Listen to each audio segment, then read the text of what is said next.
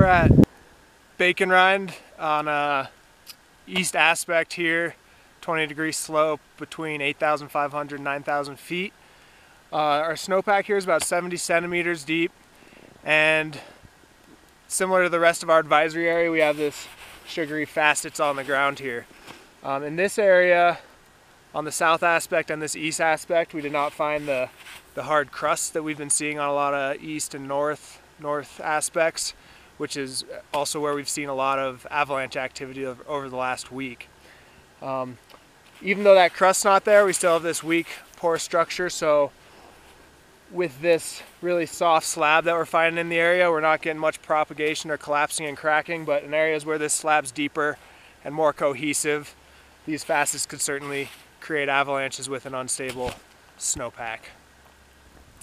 So we'll see what this storm brings over the next 2 days. Could quickly make this a more unstable structure, and it's certainly going to be unstable already where the snowpack is deeper and has a thicker slab.